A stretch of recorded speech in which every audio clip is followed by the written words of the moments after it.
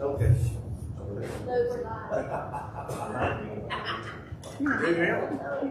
Hey, everybody again. I don't know how to follow something like that. Man, you know how hard it is to be still? There's one thing I'd like to see before I die. I'd like to see Donnie sit through one song without moving. That'll never happen. That's happened with it. Gosh, guys, we had a great trunk or treat. I can't say how much I enjoyed that. My wife, in particular, really enjoyed it. She sat with Penny, and she had a ball. And I thank everyone of us being there that was there. I really appreciate it. Yes, Really had a good time. Everybody's help and everybody's work and everybody's donation. That was awesome. Thank you. Yes. Yeah. Everything we did was all the donations and what our people did. That's a good thing. And I've heard several comments about it around the cafe and what have you. What was going on with the church? Everybody in town was there. They were. There was one bad thing happened that night, though. Or later on in the night. Y'all remember in the old Western movies how they had the guy buried to his neck in the ant bed, the Indians did? Well, I had one during the night. I was buried in a bed of hot dogs trying to get my way out.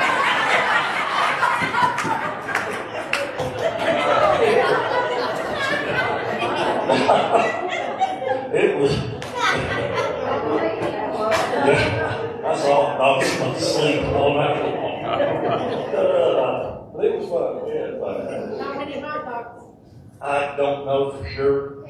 Close to 300. I've had 300 about somewhere right in there. We kind of lost track. And I particularly want to thank Travis and Herman. They did all the hot dog cooking, and they were covered up. They were running over each other. We had electrical problems, and we got through it, and that's all that matters. They did a real good job, and Ray helped us some up on the front up there, and Kenneth, he was a reddish man. He did a good job. He was nipping it on. I had a few praise with, that's what I was trying to say. I was doing praise for what we did with the Halloween deal. This is a prayer request. David Bell's waiting on results from his leg and big toe. They drained a bunch of fluid off of his lungs, and he's just kind of in a waiting situation. I believe his wife went out there last night. Is that right, Jack? She went there last night. This morning. Okay. She went there this morning, and they're just kind of in a waiting game right now to see what they do.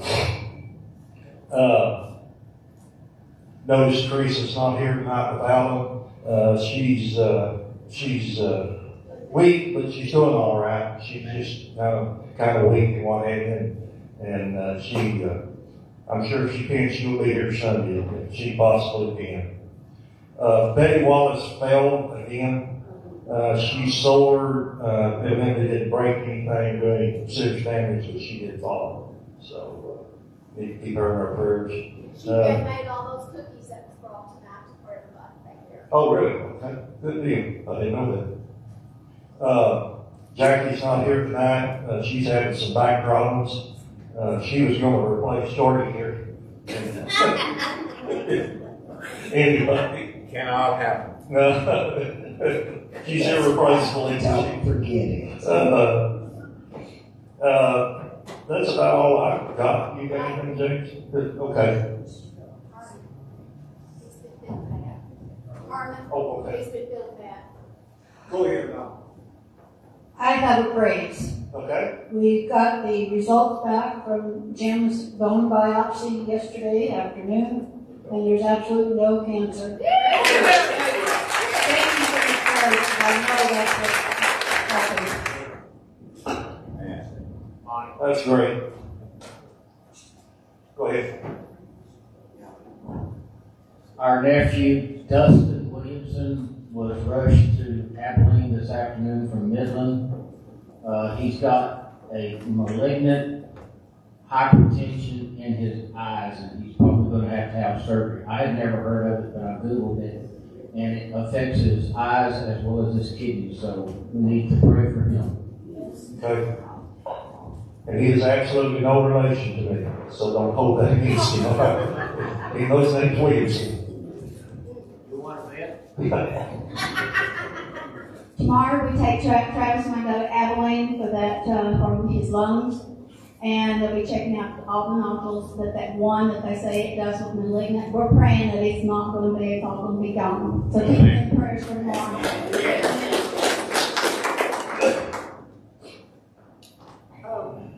I talked to Lily Dale today. Okay.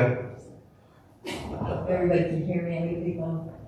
I talked to Lily Dale today. Actually, I talked to her. She was on her way home. She was driving, and she said that if she didn't get tired, she'd make it home tonight. But if she got tired, she's going to stop and she'd come in tomorrow. But she's doing a whole lot better, and she got that big boot off, but she's still having trouble walking on it. But she said she sends her love. Said tell everybody she loves them. We'll give her traveling mercy to be here. And the folks that are on the road with them. Sherry, Angie, and Brenda are also sick. I was wanting to ask where Brenda was in. Yeah, good. All of them are down. And Bit of road, we took Tommy back to her doctor yesterday. I got one on. She's already got one. I got one on. Is it on? Is it on? It's not on. It's found on. I got a blue light.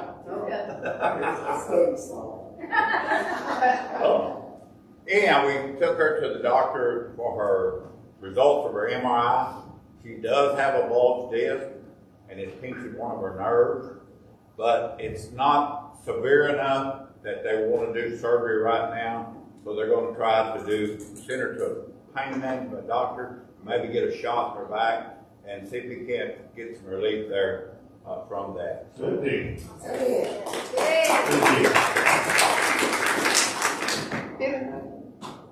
Am I behind on the Kansas?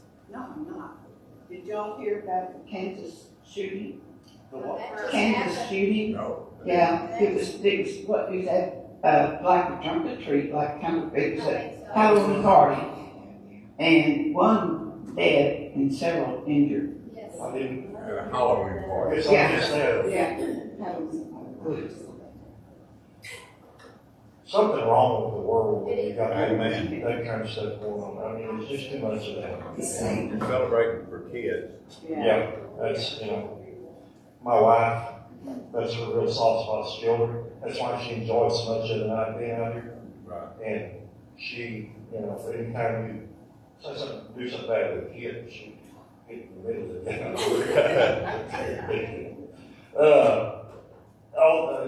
Tina also, we spent the day in the middle of the doctor, and it was her, I forget what you call him. He's a psychiatrist, psychologist, or whatever. And he said she was doing pretty good. She was kind of expect what she should expect. So Amen. everything's like it's supposed to be, I guess. Good as it's going to be. I ain't worried about it. Put Florida there. That's right. So, yeah. Or steel guitar player. Where'd you go? There he is. We're going to put him on the prayer list. You got shoulder problems, you said? That's not a problem. It's hurt. Oh. Well, that's the problem. It's hurt. No, you're 73 years old.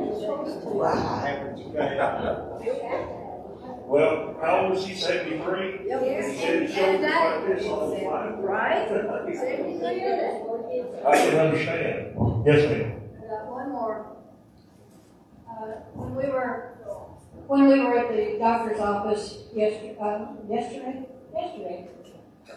there was a gentleman that asked for prayer for his wife. She's got cancer and she's pretty sick. Her name is Barbara Earp, as in Weiler.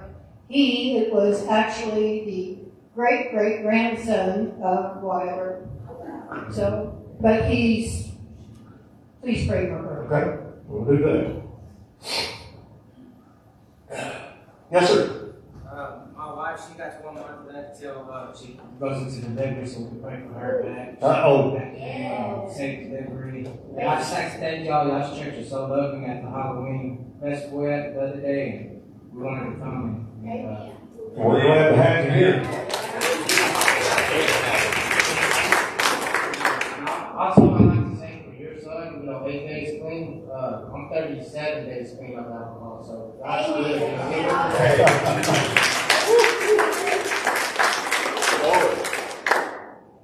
Well, we'll expect to see you sitting there Sunday. How's that? Anybody else? Let's go to the Lord in prayer. Lord, we are so thankful to be here today. You've given us an extremely beautiful day to be here. Lord, we thank you so much for what you've done for us in the last few days. Our celebration on Monday was a complete success, and Lord, I don't know about the rest of the people sitting in this building tonight, but I can feel your presence there through the whole entire deal. We know that you laid your hand on us and gave us a good celebration, and above all, a safe and easy deal to do. And we have had basically no problems. And Lord, we really thank you for that, especially for the safety, as we mentioned a minute ago. One celebration had a shooting in it. Lord, we ask that you be with those individuals that were involved in that. Amen. Guide them and help them get through it. Lord, we ask that you be with the emergency responders to that incident, guide them and give them the courage to keep doing their job and doing what they're doing there. They are extremely important to our civilization. Lord, we ask that you guide Brother James in our message tonight and our Bible study. Be with us through the rest of this afternoon. We come back again on the Sabbath to worship once again. Lord, I ask you to forgive us for sins and shortcomings. Be with us throughout. I ask all these things in your holy name. Amen. Amen. Brother Roy? Yes, ma'am. I've heard 2 different family women for restaurants. Oh, wow. How many? 22. I didn't see that many cars here. There wasn't that many cars here. I forgot to admit it. One person here tomorrow. That's it. All they is. That's what it is. Oh, I thought you saw it.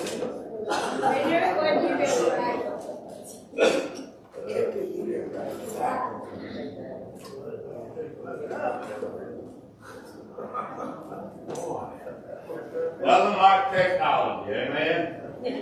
Well, it's good to see everyone be here tonight, and good to have you in the service. Picture will welcome y'all tonight. Amen. We're in the book of John, amen? And we started last week. We were still in chapter 19. We're going to finish chapter 19 tonight. But before we get into that, we've got to undo something that we did last week tonight. And Alan Ray come by the office today and he said, I've got to be there at 5 o'clock we can. He said, I want to see how you get out of whether you're right or Debbie's right. And how you're going to overcome that. And so I said, well, she's right. And I'm going to overcome it with Scripture. And that way we won't ever have to worry about it. But if you remember back in about verse 27, 28, right in that area, chapter 19, that we talked about Jesus. He was on the cross, and he looked at Mary, his mother. And he said, woman, behold thy son. And then he turned to a disciple by the name of John. And I was mistakenly thinking that John was one of his brothers. But John is not one of his brothers.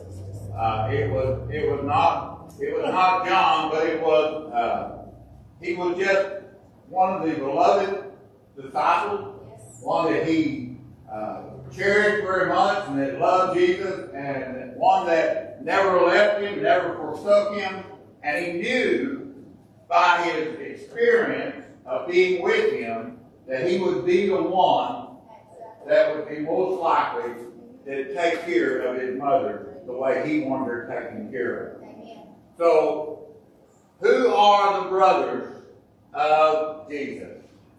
Matthew chapter number 13 gives us the answer to that, and it lays it out real plain so that we're not in verse 55 and verse 56.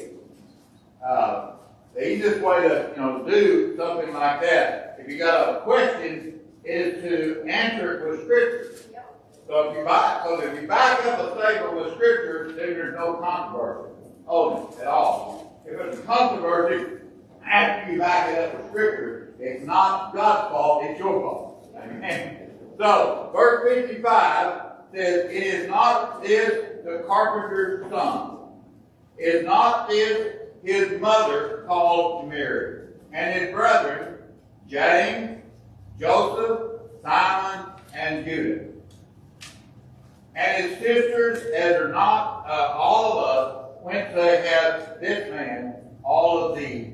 So, the Bible does not say how many sisters he had, or did not bother to give their names. I've never understood that, but I don't understand a lot of things that God does. And it's like, I don't understand why he called me priest, but along with everything else that he does. But we do know that his brother's name was John.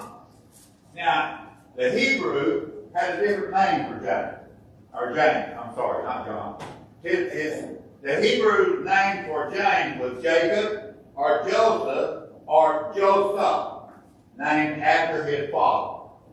And then you got the other ones that are lined out, and you got Simon, and that's where Joseph and Simon and Judah.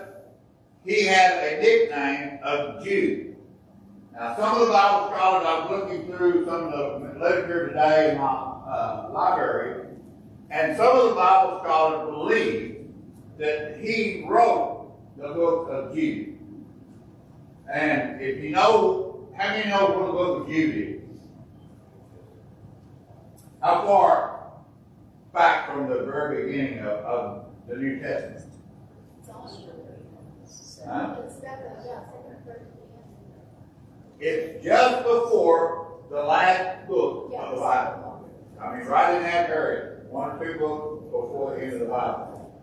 So, there's a question that's always been, was he old enough to wrote that book and still be a disciple of Jesus?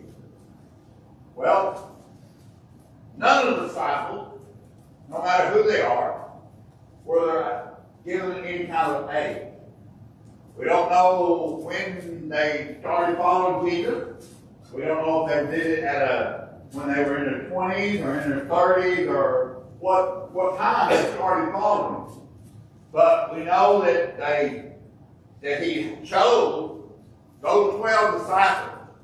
And even when he chose the 12 disciples, he knew that one of them was going to be the one that betrayed him. Now, Judas is not the same Judas that's one of their brothers. You got to remember, in the Bible, there are a lot of different names for different people. Just because it's kind of like in our society today. How many Donnies we got in here today? You you have different names, and you'll run across somebody that has the same name as you have somewhere down the line. Because I guess there's just so many. Nowadays, a lot of the new babies that are being born, they got away from that tradition. If you've got any grandkids with some weird names, you can do that. But either way, we find that when we run across these people, like the John, a lot of people mistaken the John that he turned his mother over to as to care for her was John the Baptist. But John and John the Baptist were two different people. Now, John the Baptist was a cousin of Jesus. His mother's name was Elizabeth. And if you remember the story, when Jesus was, when Mary was conceived and when she was in childbirth, she visited Elizabeth. And the Bible said that John the Baptist and Elizabeth was with child at the same time. And when Mary came in, John the Baptist leaped in his mother's womb because even though he was not born, I think he could sense the presence of God in his life. And he later became the one that had the privilege. I wish I'd had that privilege, but I didn't, to baptize Jesus and start his earthly ministry for the last 3.5 years of his life. So we got chapter 19. We went through what Jesus went through on the cross that day. The death that was laid upon him for mine and your sin, and for our forgiveness. And we see that the very last thing that happened to him was that they went around and they were going to break the legs of the ones that were on the cross, the two thieves that were hanging on either side of it. And they broke the two that was on either side of it. And when they came to Jesus, they saw that he was already dead, and they broke not his leg. Now, you say, well, that was just being a little sentimental or feeling sorry for him or whatever. No. Ezekiel and several other places in the Word of God told us that not a bone would be broken in his body.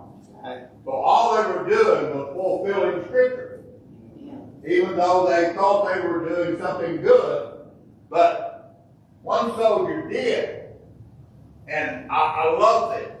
You may think this is humane, but I loved it.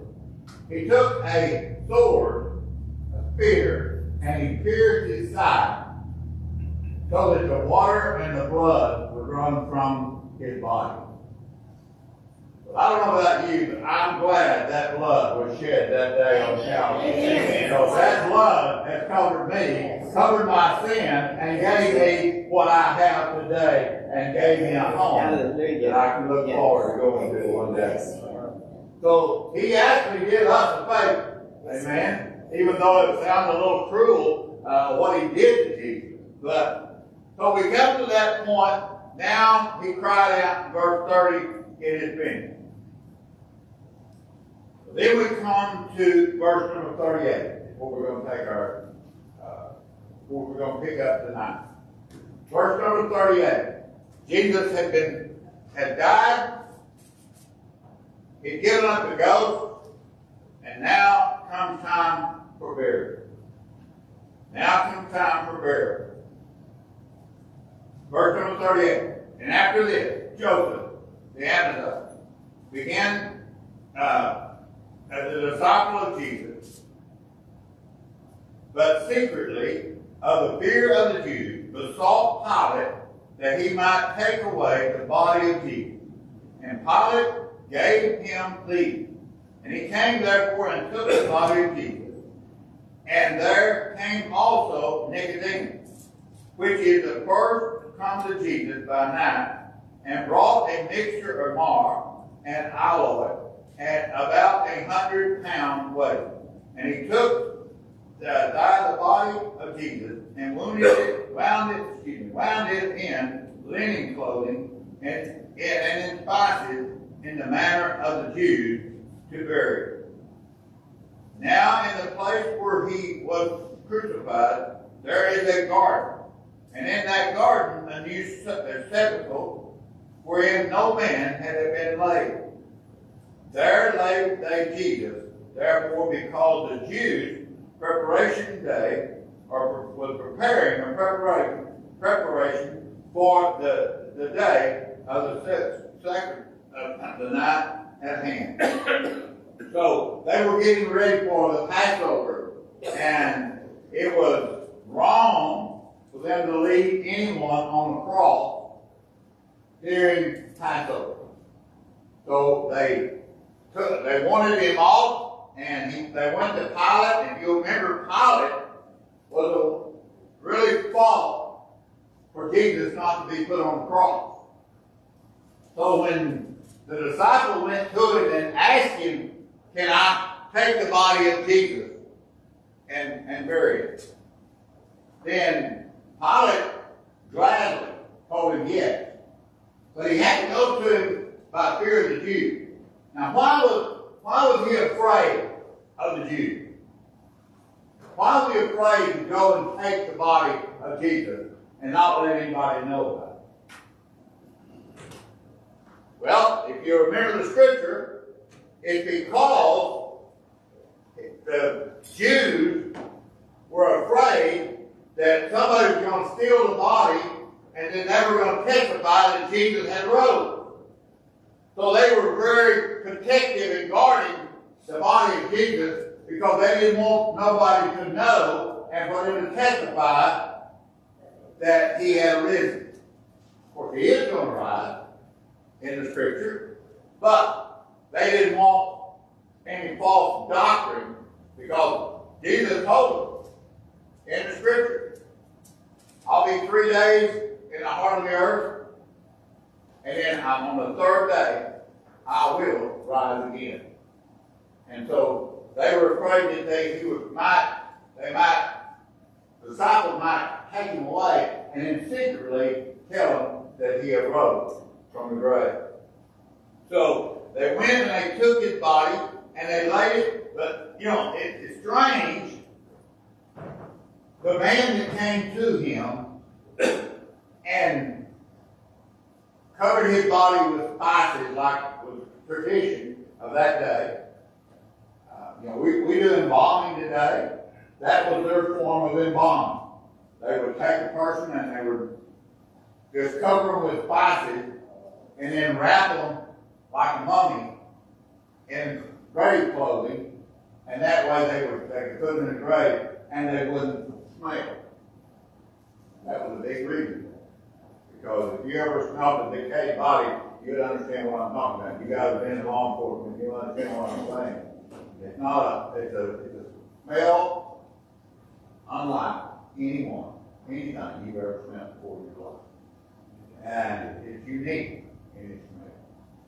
So Nicodemus came to him. Now, Nicodemus, there's a whole other story of how Nicodemus got there. You'll remember the story. He was led to the Lord while he was lost and undone without Christ. He didn't know who Jesus was. And there was a little guy that came to him and told him about Jesus. Now Nicodemus came to him by night. And he said, "Lord, what must I do to be saved?" And they told him how to get saved. And he accepted Christ as his Lord and Savior. He was a very high ruler in the palace and in relationship to the king. And so he didn't want to make that public, but he came forth out of love and showing back what God had given him in his salvation. Now he's giving it back to him by trying to take care of his body and protect it. So he brought the stuff and he covered him, and then they wrapped him in the clothing. And they laid Jesus in a barred tomb, there where no man had ever been. It's important that Jesus never used anything used. Because if something would have happened they would have said, well, somebody else has already been there. They came in. They're the ones that undid all this or whatever. They put him in a bar tomb. Tomb belonged to a very influential, I guess you call high society man, and he allowed Jesus to be buried in his tomb. I believe he knew from the scripture and from Jesus' testimony that he was just going far. He wasn't going to be there permanently. Amen. And the Jews were very, I guess you call it protected. I'm getting into a completely different story that the book of Matthew talks about, but it ties in, I think, with what we're talking about tonight. They rolled a big stone in front of that tomb. And then they placed the Roman seal on that stone that they rolled in front of it. And then they put 2 guards to guard it, because they were so afraid the disciples were going to come and steal him out of that grave and then tell everybody that he rose. Chapter number 20. And on the first day of the week came Mary Magdalene early, when it was yet dark, unto the sepulchre, seeing the stone taken away from the sepulchre. Now when she arrived, the stone had already been moved. Who moved the stone? God moved the stone. The 2 guards, the Bible said, became as dead men. In other words, when you have the Spirit of God moving in somebody's life, there's some things that changes in your way of thinking and your way of doing it. And these 2 men thought they saw ghosts. And that scared them nearly to death. And so they were there, but when Mary came, the stone had already been rolled away. When it was yet dark, unto the sepulchre, seeing the stone taken away from the sepulchre, she ran and came to Simon Peter and to the other disciples whom Jesus loved, and said unto them, They have taken away the Lord out of the sepulchre, and we know not where they have laid him. So she suspected that somebody had stolen the body of Jesus. So she came and got the other disciple, and Peter therefore went forth with the other disciples, and he came to the sepulchre. So he ran both together, the other disciples did out. Excuse me. Get my paper right here. They outran Peter. We had a foot race now because they wanting to see what happened. They saw Jesus put in the tomb. They saw the stone rolled in front of it. They saw the guard. They saw the seal. And then here comes Mary, and she runs back and tells them, hey, the stone has been moved. Well, you know, the first thing that would enter my mind is, you got to be kidding me. Woman, what have you been drinking? You know how big that stone is? It'd take a lot of people to move that stone. And she said, I don't care. The stone has been rolled away. Now, Mary at that point had never went inside the tomb to see whether or not Jesus was even really there. She just noticed the stone being rolled. So her thought was she was afraid that somebody had stole the body of Jesus. So she ran to get to the disciples. And now the foot race is on, and they all outran Peter, and they came first to the sepulchre. And he stooped down. Let me rephrase that a little bit. So they ran both together, and the other disciple did outrun Peter, and came first to the sepulchre. And he stooped down and looked in and saw the linen clothing lying, yet went he not in. So he just went in to take a peek. to see whether or not there was anything in there. And the body was not there, but the linen clothing, or the clothing that they had wrapped Jesus in, was there. But he didn't go in. Scared maybe? Kind of confused? He wasn't real sure what was going on. Then came Simon Peter. He finally arrived on the scene.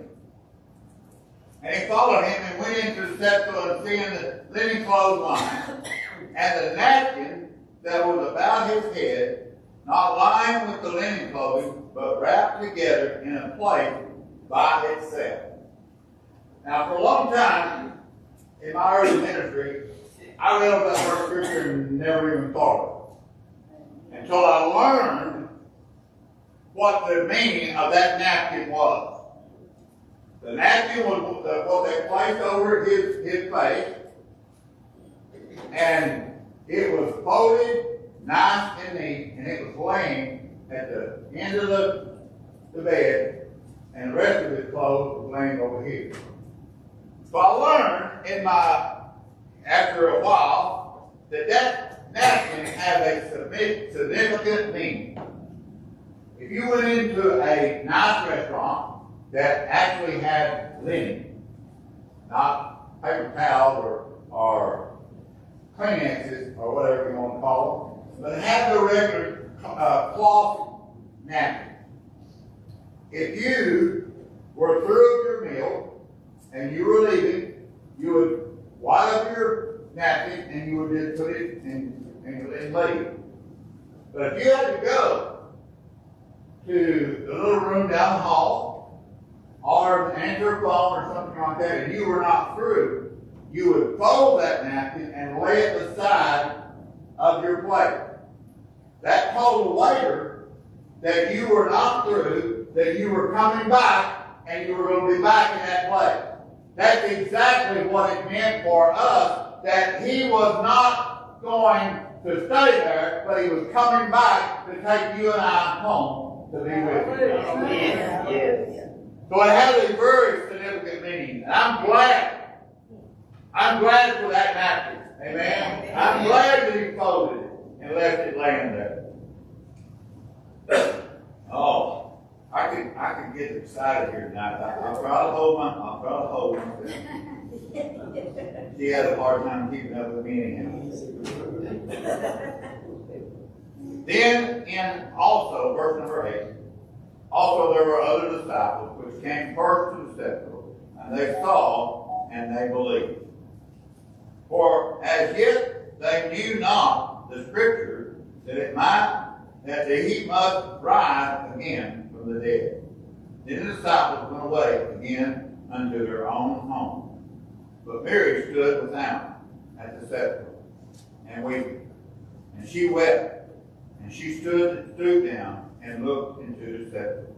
So finally, after the disciples going in and testifying that he was not there, seeing the proof that he was no longer there, she finally got the nerve up enough to go in for herself to see. Mary, this is not Jesus' mother. Correct me if I'm wrong on that. It's Mary Magdalene, one that loved Jesus, because Jesus had won her to the Lord one day and gave her a new life and a new beginning. And she followed Jesus from that day forward. She loved Jesus. So she was weeping, and she finally stood down and she looked into the sepulchre. And seeing two angels sitting in white, sitting the one at the head and the other at the feet, where the body of Jesus had laid. She saw something the disciples didn't see. When they went in there, the angels wasn't there. You see, God sent those angels just for Mary's sake, showing to her that he loved her much as she loved him. And so these two angels were standing there. There was one sitting at the head, and one sitting at the feet. And they said unto her, Woman, why weepest thou? So they wanted to know why she was crying, why she was upset. And she said unto them, Because they have taken away my Lord, and I know not where they have laid him. And when she had thus said, she turned herself back and saw Jesus standing there, and knowing not that it was Jesus. And Jesus said unto her, Woman, why weepest thou? Who seeketh thou? She had supposed him to be the gardener, said unto him, Sir, if thou had bore him in, tell me from whence thou hast laid him, that I will take him away. And Jesus said unto her, Mary. As soon as he spoke her name, Mary knew who he was.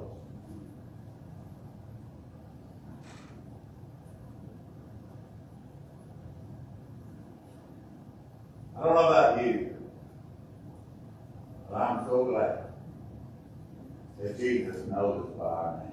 Amen. That's how personal Jesus is in our lives.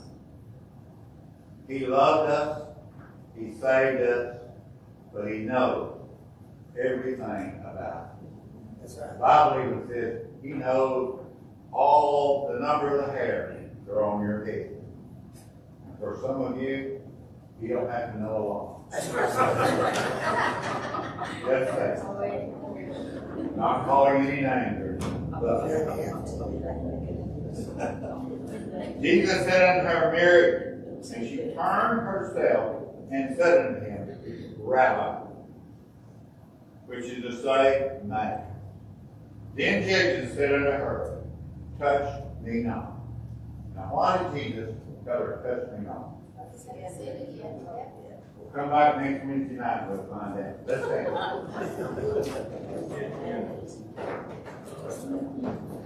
So good to have all of you here tonight.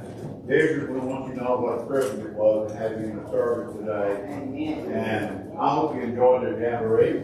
And those folks will be back on Sunday morning, and they do about 3-4 songs on Sunday morning before we have a Christmas service. And so you got some more of that to look forward to when you come back.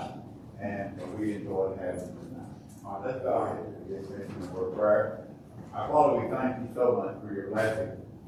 Lord, I thank you for knowing that one day you're going to come again. So Lord, I just thank you for what you've done in our life. Thank you most of all for saving our souls. And Lord, writing our name down in that Lamb's Book of Life. So Lord, I just ask you to go with us throughout the remaining part of this week. Bring us all back to thy house this coming Lord's Day. Because it's in Jesus' name we ask. Amen.